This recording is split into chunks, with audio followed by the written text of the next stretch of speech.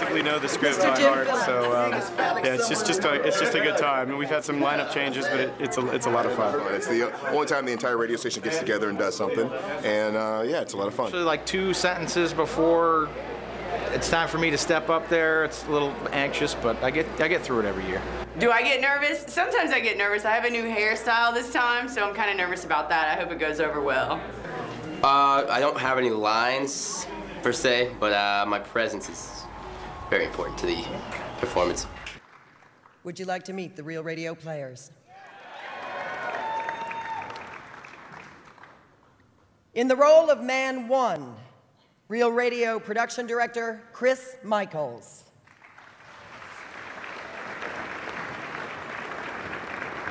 Man 2 from The Hideout, please welcome El Jefe.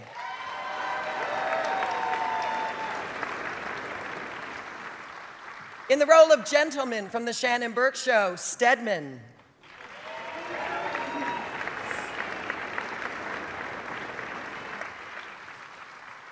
Playing the Cratchit children this evening, please welcome Drunky the Bear. Chunks, Tommy Bateman, and Cabin Boy.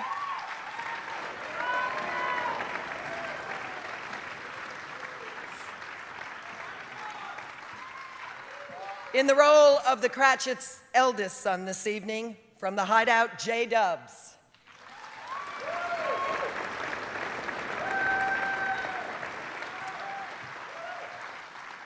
Playing Fan from the Phillips File, welcome back, Jana Banana.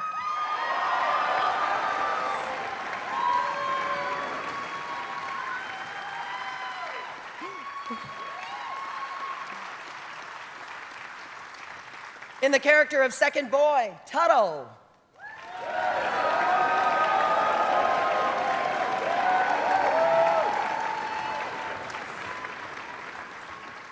I was told an hour or two ago I will be playing Belle. Thank you. First Boy, playing First Boy this evening from the Shannon Burke Show, Soul Brother Kevin.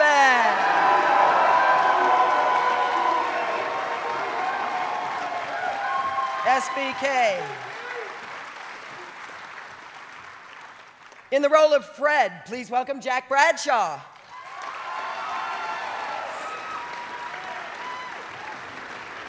The Ghost of Marley, Otto.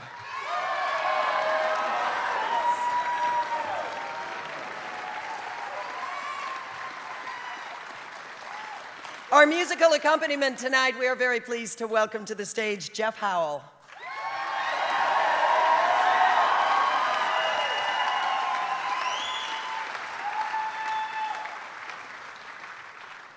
Tiny Tim. Here's Daniel.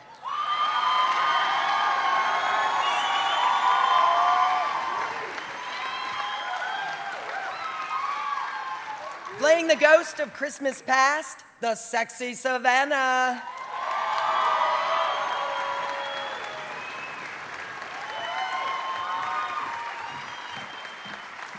In the role of the ghost of Christmas present from the Monsters, Blackbean.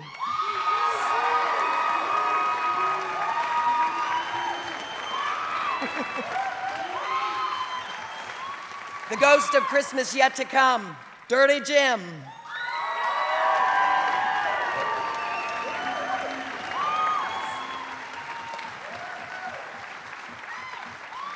Playing Mrs. Cratchit, please welcome back Moira.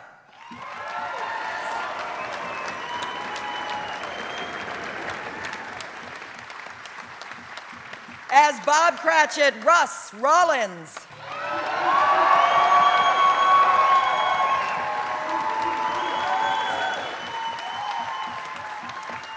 This evening, taking the role of Scrooge, Shannon Burke.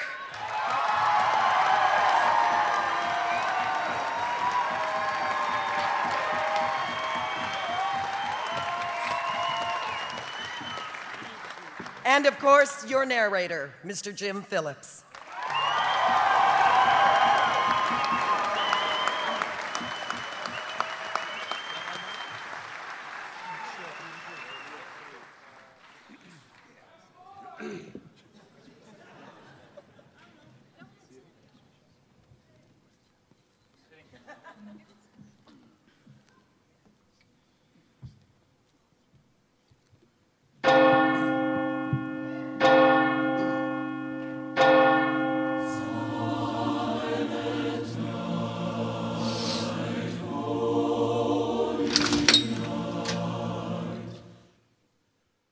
Stop it! Stop it, I say. Get away from here. We'll have no singing around here. Understand me? No singing. A Merry Christmas, sir. Get away, I say. No need to wish him a Merry Christmas. That's old Scrooge. Yes, that is old Scrooge, Ebenezer Scrooge. It is the afternoon before Christmas Day in the year of our Lord, 1844. Despite the bitterly cold weather, all of London is in a festive mood. But there is no happy expression on Ebenezer Scrooge's lined face as he closes the front door of his warehouse and returns to his office. He throws a glowering look at his clerk, Bob Cratchit. Satisfied that the poor wretch is hard at work, Scrooge adjusts his spectacles. Then, without warning... A Merry Christmas, Uncle. God save you. Bah, humbug. Christmas a humbug? Surely you don't mean that, Uncle. Merry Christmas indeed. What right have you to be so merry? You're poor enough. What right have you to be dismal? You're rich enough. What's Christmas time to you but a time for paying bills without money, a time for finding yourself a year older and not 1 hour richer? If I had my way, every idiot who goes about with Merry Christmas on his lips would be boiled in his own pudding and buried with a stake of holly through his heart. You keep Christmas in your own way and let me keep it in mine. I came here to ask you to spend Christmas Day with Peg and me. No. But we want nothing from you, Uncle, other than your company. Won't you change your mind and have dinner with us? Good afternoon, Fred. A Merry Christmas. Good afternoon. And a Happy New Year. Bah, humbug. Pardon me, Mr. Scrooge, but there's a gentleman here to see you. What about it, Cratchit? He didn't say, sir. Good afternoon, sir. Have I the pleasure of addressing Mr. Scrooge or Mr. Marley? Mr. Marley, my former partner, has been dead these 7 years. He died 7 years ago this very night. Then I have no doubt his liberality will be well represented by his surviving partner. What do you want? At this festive season, Mr. Scrooge, we try and make some slight provision for the poor and destitute. Many thousands are in want of common necessities. Are there no prisons? Oh, plenty of prisons. And the workhouses, are they still in operation? I wish I could say they were not. How much shall I put you down for, Mr. Scrooge? Nothing. Nothing? Exactly. Let the deserving people of yours go to these establishments I have mentioned. Most of them would rather die than to do that. Then let them do that and help decrease the surplus population. I'm busy. Good afternoon to you. Very good, Mr. Scrooge. Merry Christmas to you. Charity. Bah, humbug. Mr. Scrooge, sir. Well, what is it, Cratchit? I was wondering... You were wondering if you could go home. Yes, sir. It's getting late. Yes, go on. You'll want tomorrow, I suppose? If quite convenient, sir. It's not convenient and it's not fair. It's only once a year, sir. A poor excuse for picking a man's pocket every 25th day of December. I suppose you must have the whole day. But be here all the earlier the next day, understand? Yes, sir, and Merry Christmas. Christmas. Humble. A few minutes later, Scrooge leaves his warehouse and makes his way to his melancholy chambers, a gloomy suite of rooms. By the light of a single flickering candle, he eats his cold supper. And then, to save lighting his stove, Ebenezer Scrooge retires for the night. The minutes tick away. Scrooge sleeps uneasily, tossing from side to side. Suddenly, he awakes with a start.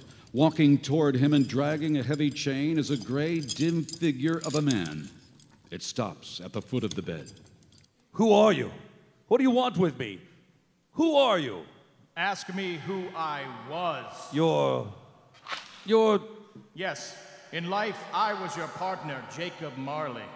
But it cannot be so. You're dead. You don't believe in me? No. You're nothing but an undigested bit of beef, a blot of mustard, a crumb of cheese. You are wrong, Ebenezer. I am the ghost of Jacob Marley. Why do you come to me?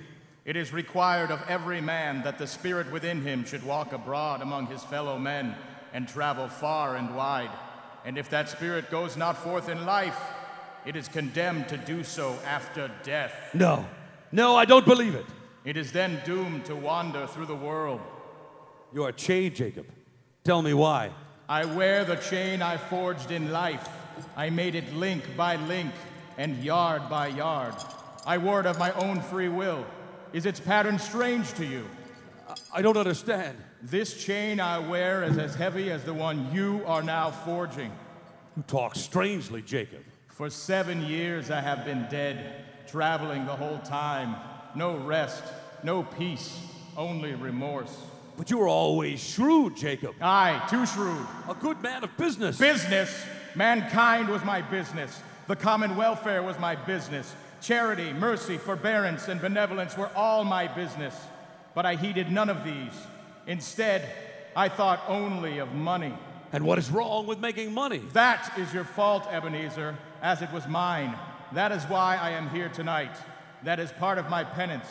I am here to warn you, to help you escape my fate. You have one chance left.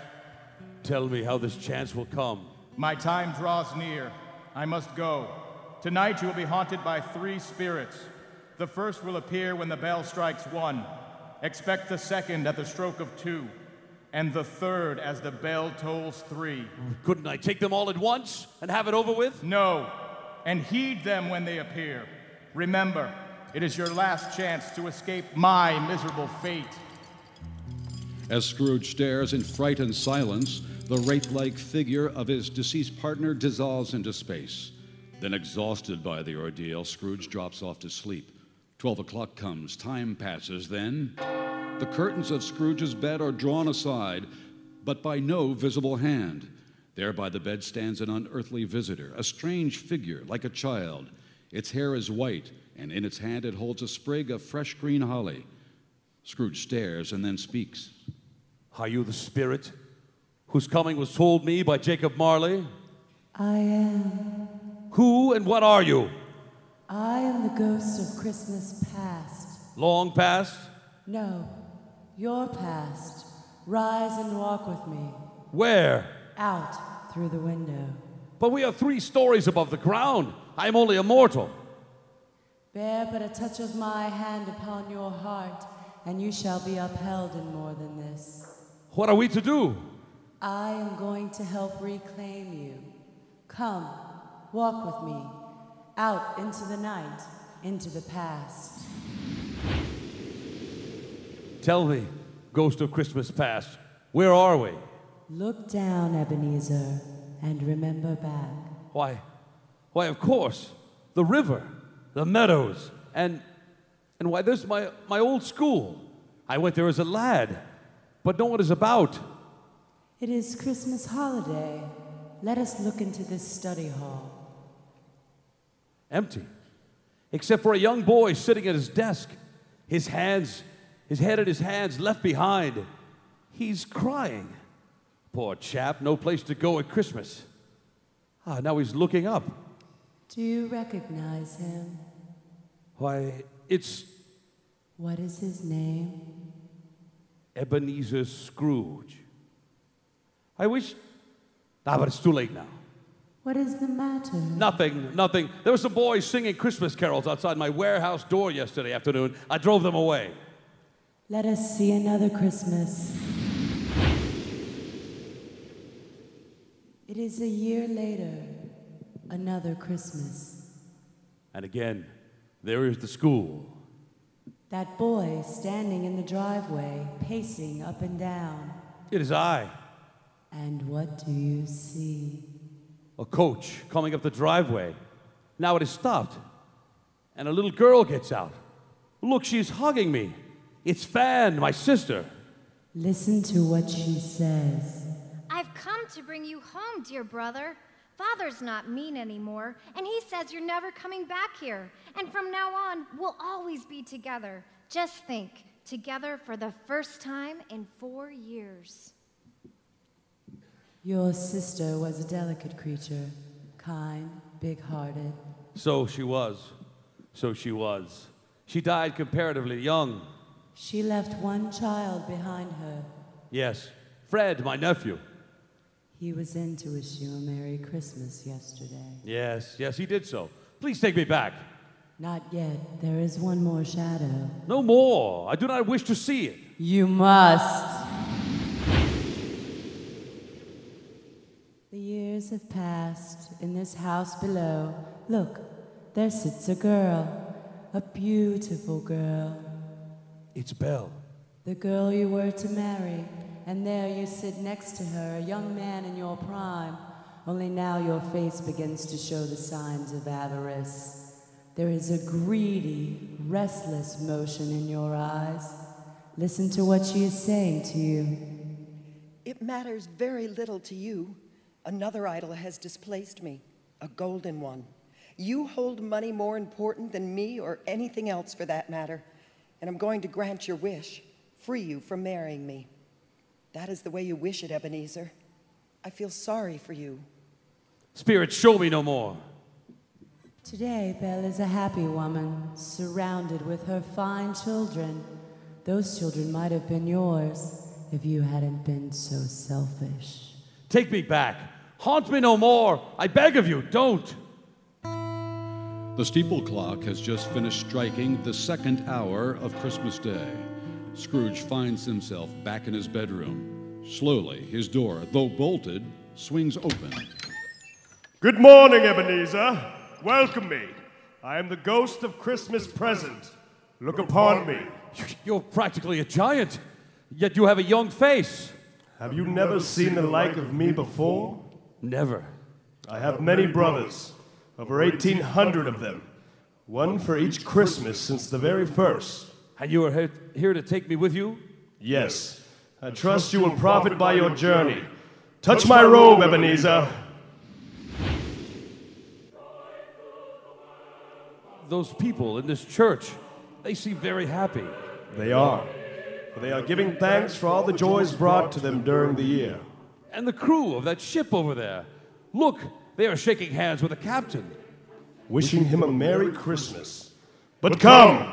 We have not much time left, and there's still another place we must visit. It is a very poor, poor house in a poor section of London. This one directly below us. Indeed it is.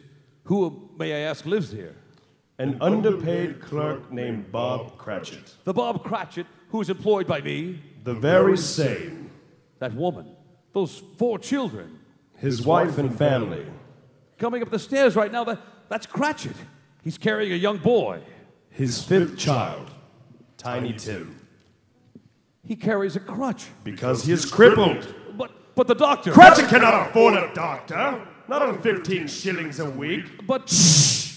Listen. Good afternoon, everyone. And a most Merry Christmas. Father, Tiny Tim. And how did Tiny Tim behave at church? As good as gold and better. I was glad to be able to go to church. That's because I wanted the people to see that I'm a cripple.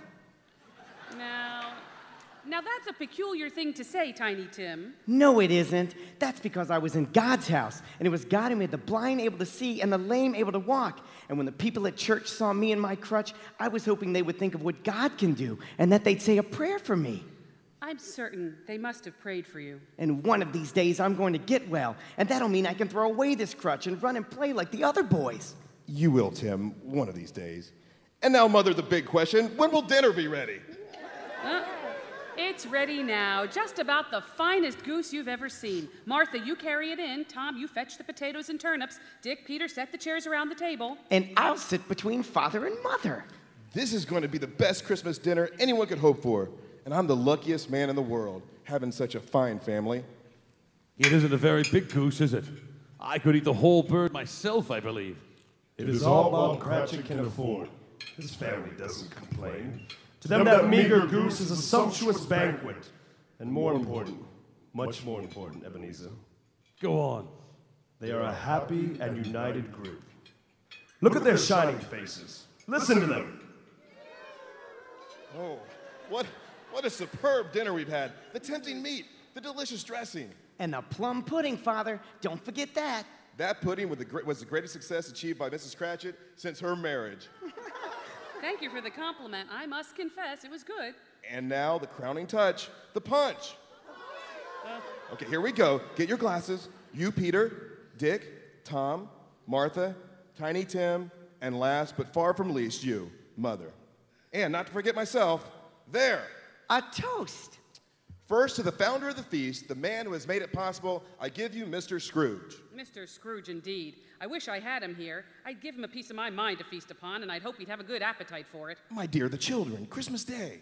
He's a hard, stingy, unfeeling man. You know he is, Robert, better than anybody else. My dear, remember, Christmas Day. I'm sorry. Very well. I'll drink to his health. Long life to him. A Merry Christmas to him. To Mr. Scrooge. To Mr. And now a toast to us. A Merry Christmas to us all. God bless us. God bless us. God bless us, everyone. Spirit, tell me if Tiny Tim will live. I see a vacant seat in the chimney corner, and a crutch without an owner, carefully preserved.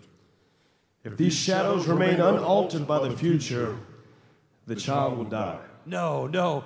Oh, no, kind spirit. Say he will live, that he will be spared. Why concern yourself about him? Isn't it better that he die and decrease the surplus population? But these poor people must be helped. Are there no prisons? Are there no workhouses? Are they still in operation? Don't taunt me. It is time for us to go. No, no, I wish to remain. I can remain no longer.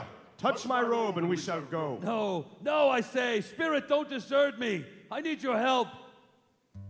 As Ebenezer Scrooge comes to his senses, he discovers himself standing on the street outside of his lodgings. A heavy snow is falling, blanketing a sleeping London. The wind has died down. It is still early Christmas morning.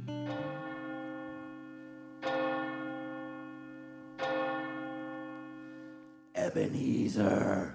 Ebenezer Scrooge. You are the third and last? I am the ghost of Christmas yet to come. You're about to show me shadows of things that have not happened, but will happen in time before us. Is that so, Spirit? Yes, Ebenezer. That is correct. I tremble at going with you. I fear what I have to see. Come, Ebenezer. Why do we stop here on this street corner, Spirit? Those two men standing there. Do you know them? Why, well, yes, I do business with them.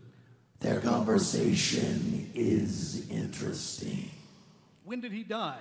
Last night, I believe. I thought he'd never die. What has he done with his money? I haven't heard. Left it to his company, perhaps. Well, one thing is certain. He didn't leave it to charity. Are you going to his funeral? Not unless a free lunch is provided. A very good point. I can't say that I blame you. Spirit, this dead man they are discussing, who is he? I will show you. This room, it's too dark to see. In front of you is a bed. On it lies a man. The body of the man those men in the street were discussing. And no one has come to claim his body? No one, for he left not a friend behind him. Come closer and look into his face. No. Look. Spirit, this is a fearful place. Let's go. Look at the face of this unclaimed man. I would do it if I could, but I haven't the power. Let me see some tenderness connected with death. If I don't, that lonely body in this dark room will forever haunt me. Yes, I know of such a home, one where there's tenderness connected with death. It's over here on this 4th Street and in this dismal house. But this house? Why, yes, I've been here before. Bob Cratchit, my clerk, lives here. There is Mrs. Cratchit and her eldest son. Your eyes, Mother. You'll strain them working this bad light. I'll stop for a while. I wouldn't show weakness to your father when he comes home. It's time he was here. Past it, rather. But these days he walks slower than he used to, Mother. I have known him to walk with Tiny Tim upon his shoulder, very fast indeed. He was very light to carry, and your father loved him so it was no trouble. There's your father now at the door. You're late tonight, Robert. Yes, I'm late. I'll get you some tea for you, Father. Thank you, son. You went there today, Robert? Yes, I wish you could have gone. It would have done you good to see how green a place it is. I'll see it soon. I promised him I would walk there every Sunday. My poor Tiny Tim. At last he got rid of his crutch. Yes, at last he did. Our poor Tiny Tim. Tell me, Spirit, why did Tiny Tim have to die? Come, there is still another place to visit. A graveyard? Why do we pause here? That tombstone, Read the name on it. Before I do, answer me one question. Are these the shadows of things that will be, or are they the shadows of things that may be only? The inscription on the tombstone. It reads, Ebenezer Scrooge. No, Spirit, no! Hear me! I am not the man I was. I will not be the man I must have been, but for this lesson, I will honor Christmas in my heart. But will you? Oh, yes, I will try and keep it alive all year. I will not live in the past, the present, and the future. I will not shut out the lesson that all these spirits have taught me. Oh, tell me there is hope, that I may sponge away the writing on this stone.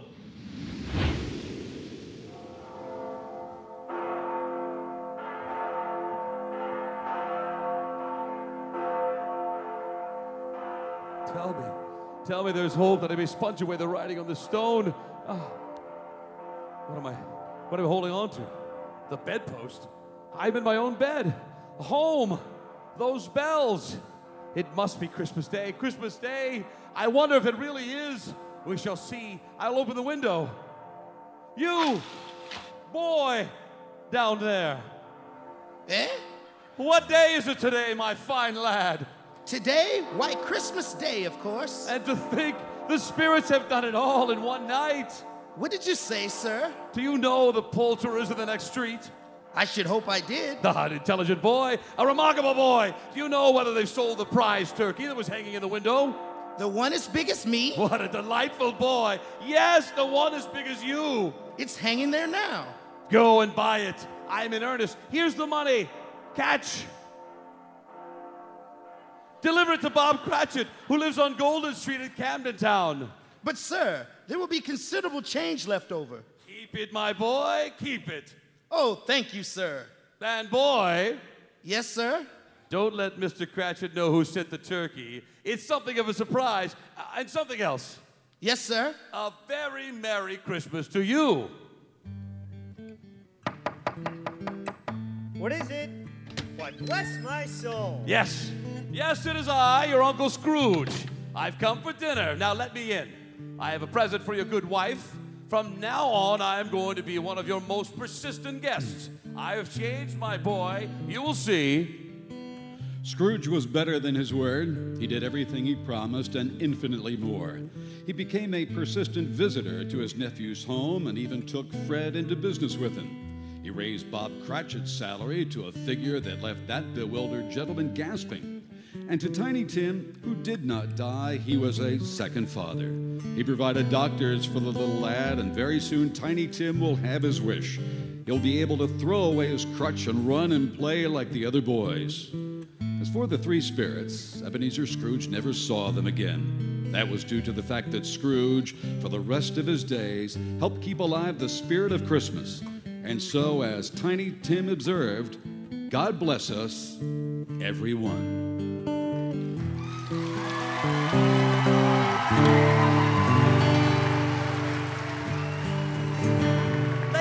Ladies and gentlemen, the real radio players.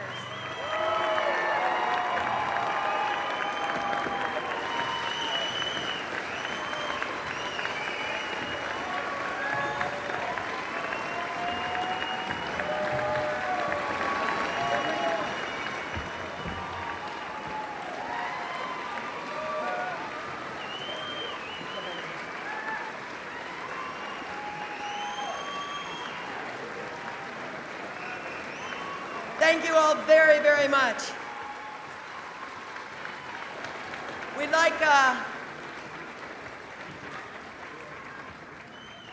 We'd like you to, if you have not had the privilege of one of our other events, to have a few minutes to spend with the president of the Mustard Seed, Carol Kane. So at this point, I will turn it over to Mr. Jim Phillips.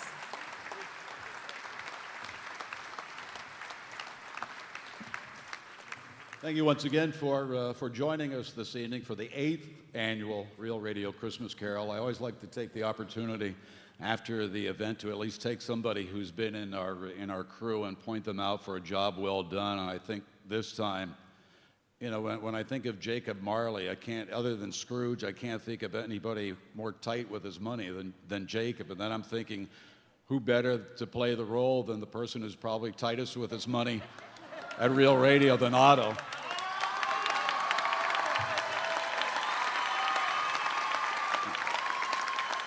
He's perfect for the role, and we appreciate his involvement as we appreciate you joining us tonight. I'm not going to go into a big, long story about how we became involved with Mustard Seed. I think the best thing we can do is invite Carol Kane up here to say a few words and be as brief as possible. Otherwise, she'll be here all night long, and you'll be crying all night long. So without further ado, the founder of Mustard Seed, Carol Kane.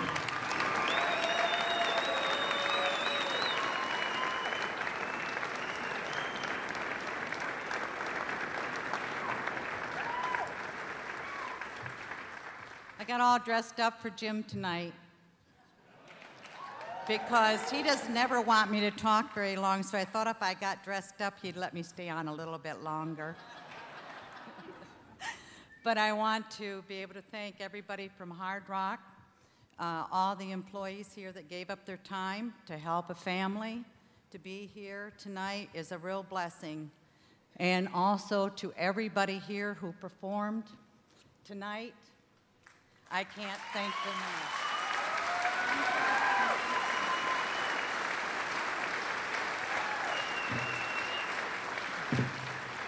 And a happy Hanukkah to Moira.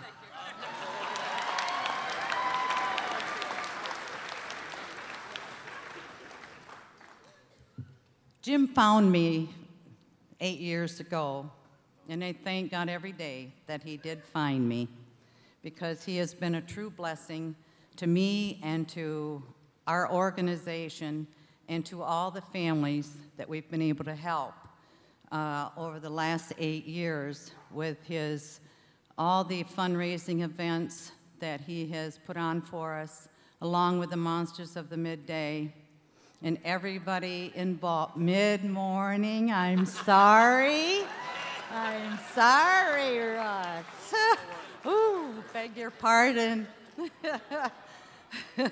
I don't want to get them upset, that's for sure. They are all such a true blessing to all the families that we help. In the last 8 years, I always try to let Jim know that and everybody else on the cast know that every time they do something for us and they've blessed someone, I know that the blessings get returned back to them. In the last 8 years, on the average, 6,000 individuals are blessed by the Mustard Seed, and that's children and their moms and dads. Over the last 8 years, about 40 to 45,000 have received the blessings from all of you. All of you.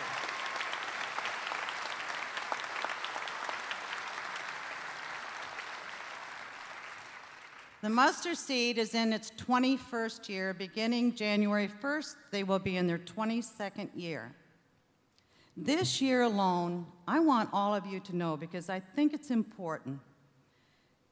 I got all the figures yesterday, but just this year, 5,726 children and moms and dads received something to better their life at the Mustard Seed.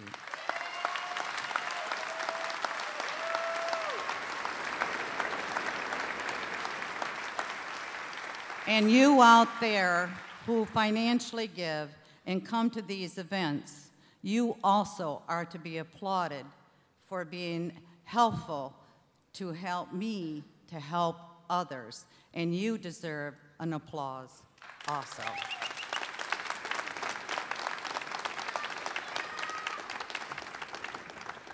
I don't have much time left.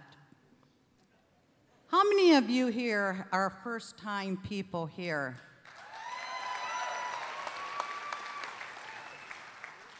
In reflecting over the last 21 years of the Mustard Seed, many things have touched my heart. Many things have sent me back to my office, crying my eyes out. Jim, Moira, and a lot of the cast here know many of those stories. Just to take you back a little bit. Family coming in, picking out their furniture, and the mom is in the dish room, picking out her dishes and her pots and pans.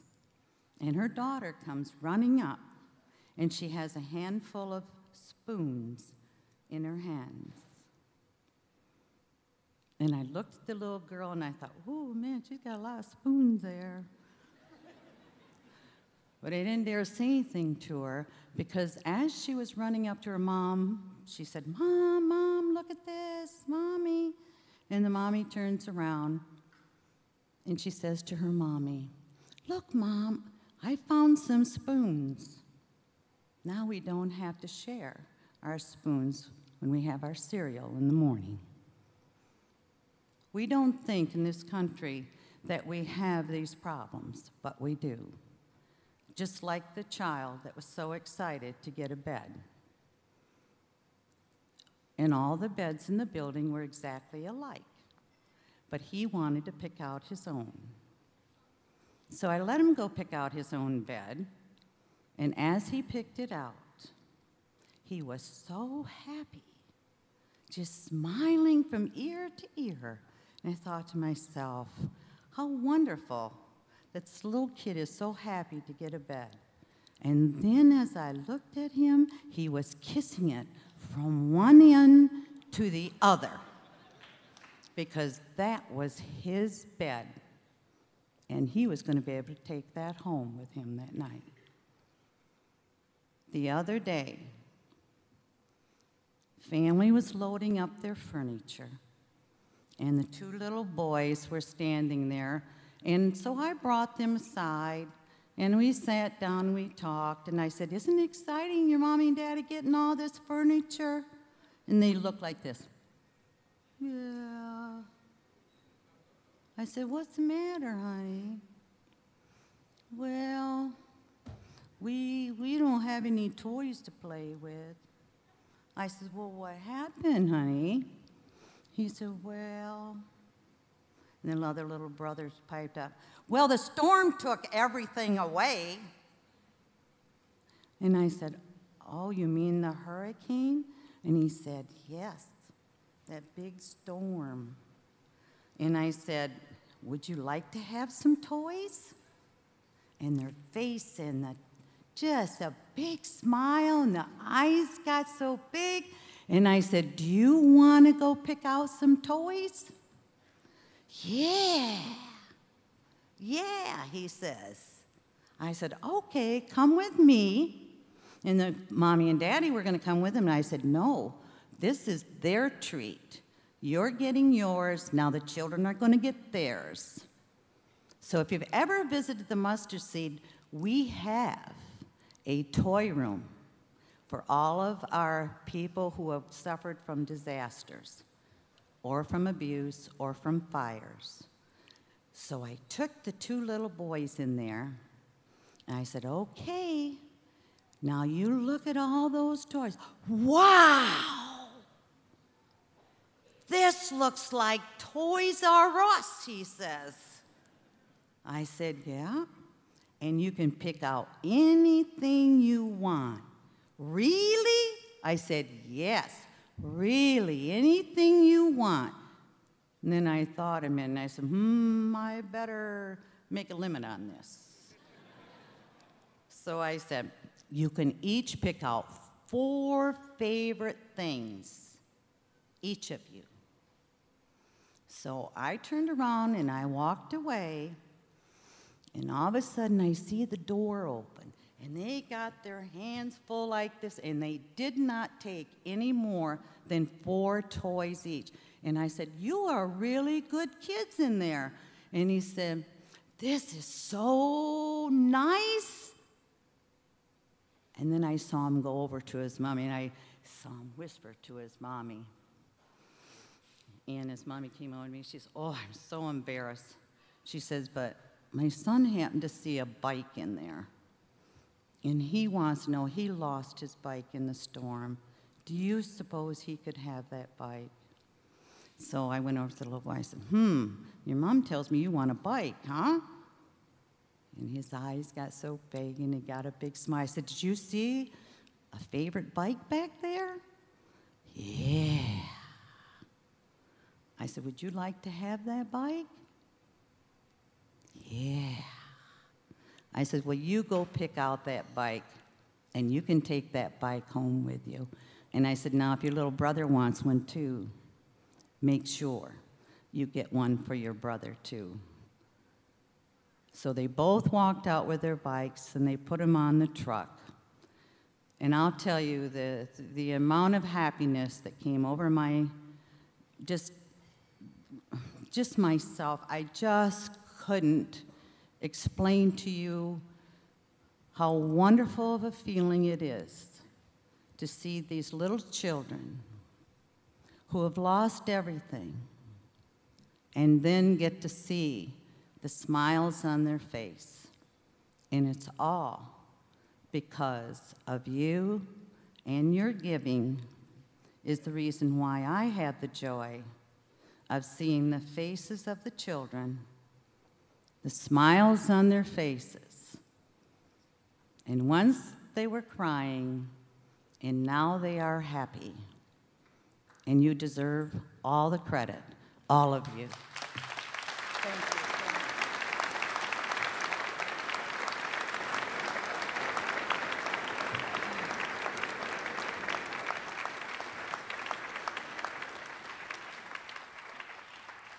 And I do wish you all a wonderful and a blessed holiday, and I hope many blessings are returned to each one of you for the giving that you give to others. God bless you. Have a safe trip home.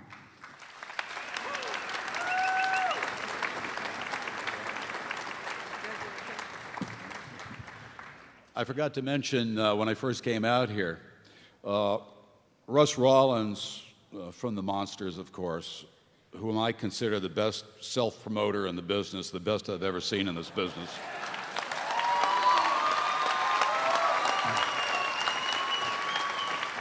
Many times to my dissatisfaction, of course. But he really is the best, and he's been the best ever since he started on the air at Real Radio. And this year, he came up with the idea of holding a telethon to raise money for the Mustard Seed Toy Drive. And you raised, how much? $30,000 they raised,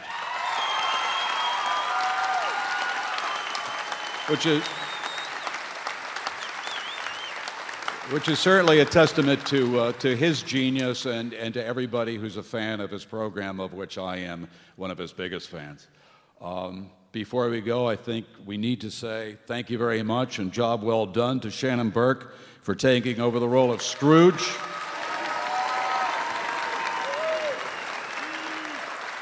And by tradition, of course, we always like Scrooge to hand over the check to Carol for the amount of money that we've raised through this particular performance.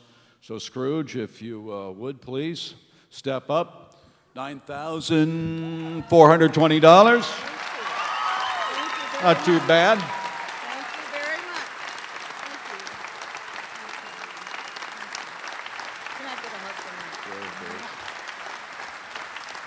Once again, thanks to everyone here at Hard Rock Live, especially the crew backstage who got us all set up and has to kind of put up with our ignorance because we don't really know what we're doing up here, but they do a fantastic job.